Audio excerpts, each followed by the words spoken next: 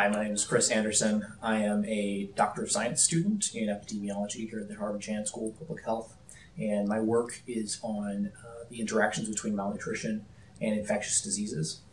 To give a bit of background on how I got here, how my interests developed to be what they are, I'll go back first to my undergraduate years.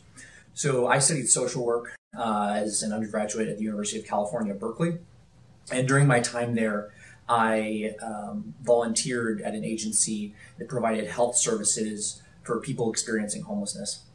And while I was there, I witnessed on a daily basis the hardship, both in terms of physical and mental health, that results from poverty and marginalization. And while I was witnessing this, I felt very strongly that even though we often had very good intentions about what it is that we wanted to do to work alongside this, people experiencing these conditions, we didn't always necessarily know that what we were doing was maximally effective. And so I wanted to be able to think about quantifying, is what we're doing working?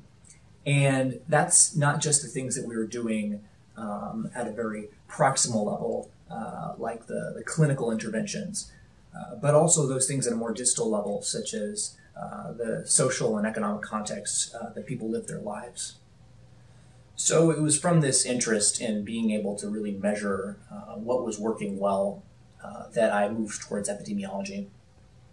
I first spent 2 years working as a research assistant on epidemiologic studies, and then went to doing my Master of Science in Epi, again at the University of California, Berkeley.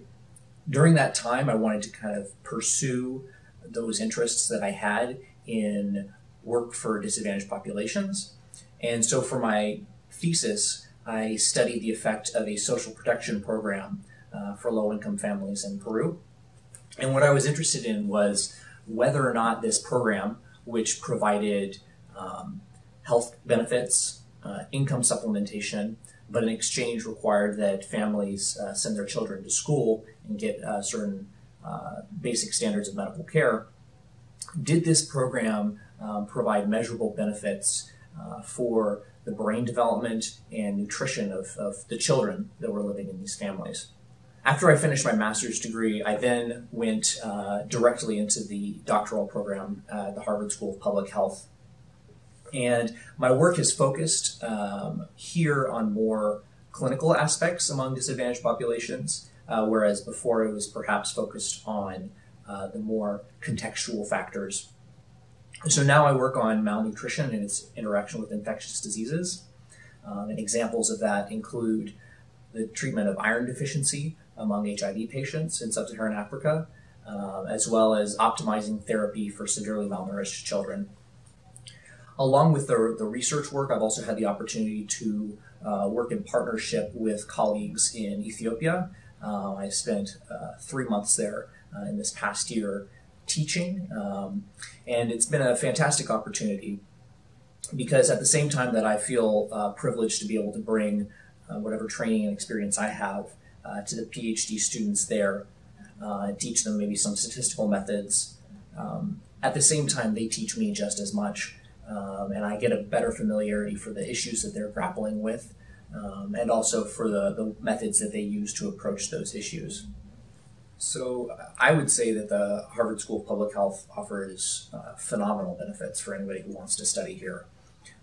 One of those is that this is a school that is relentlessly engaged with current debates around public health and engaged with practice around public health.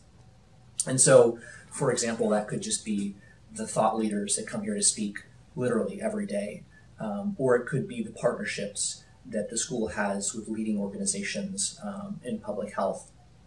I, for example, am doing some of my work with the research arm of Doctors Without Borders.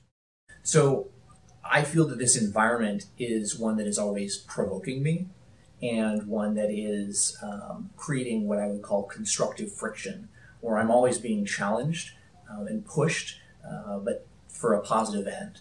A second thing I would say that I've really been satisfied with about this school is that it's one that really values a social justice framework in the practice of public health. And that goes all the way from the lab-based science work that happens here, all the way up to thinking about health policy and society.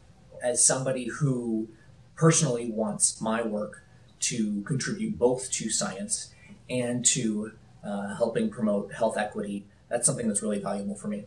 So I would say that for anybody who's watching this video and who sees your work in public health as being something that contributes to the broader effort of social justice, I think you'll find a tremendous community to support you here.